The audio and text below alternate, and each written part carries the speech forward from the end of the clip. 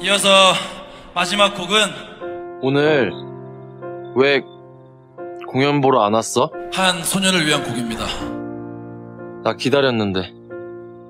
네, 이렇게 야, 그래서 지금 밴드 이름을 수박으로 짓자고? 우리 밴드가 존재할 수 있게끔 만들어준 프리다 칼로 그림이야. 내가 제일 좋아하는 화가. 그 누님이 마지막으로 그린 수박 그림에 아주 멋진 글귀가 새겨져 있는데 말이야. 그 소녀를 위해 이 노래를 바칩니다. 비바라 비다! 니들 오늘 공연 때 이상한 거 못 느꼈어? 처음으로 웃었다. 여긴 뭐가 돼, 새끼들아!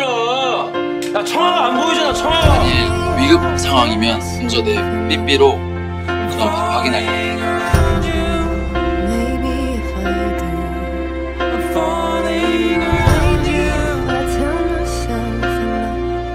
왜 날 도와준 거야? 왜 친구가 되자고 한 거야? 이제부터 우리 친구다. 윤, 청, 박.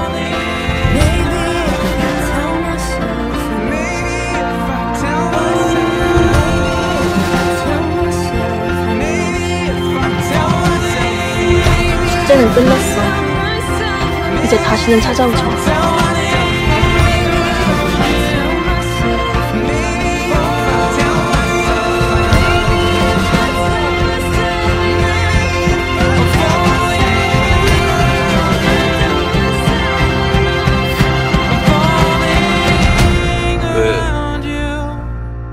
나를 좋아한다고 한 거야?